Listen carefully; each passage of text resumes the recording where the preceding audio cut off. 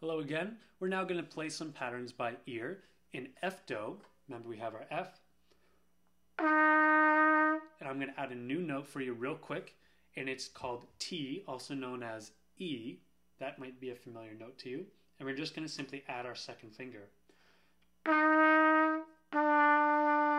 remember, 1 and 2 is very familiar to us because we use that for E.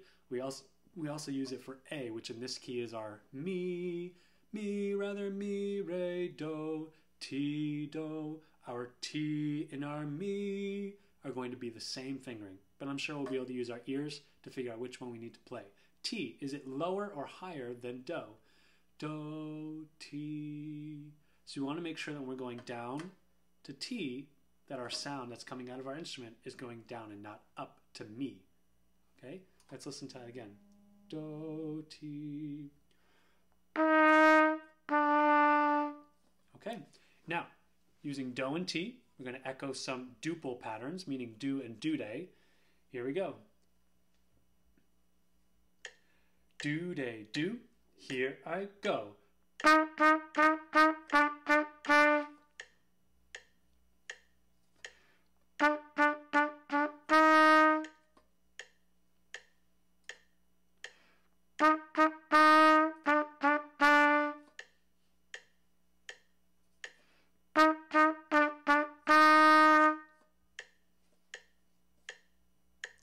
Very good. If you need more work on that, you can go ahead and back it up a little bit and try those duple patterns again.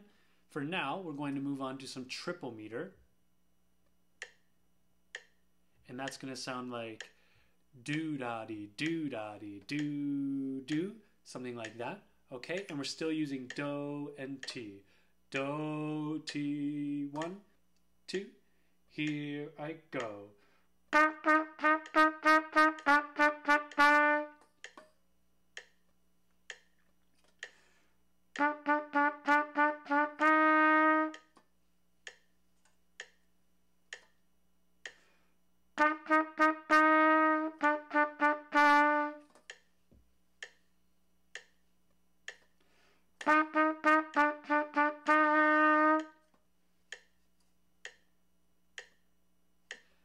Very nice. If you want more work on doing those patterns by ear and triple meter, go ahead and back it up a little bit to do that. Next week, we're going to challenge ourselves to do patterns by ear playing with 3 notes.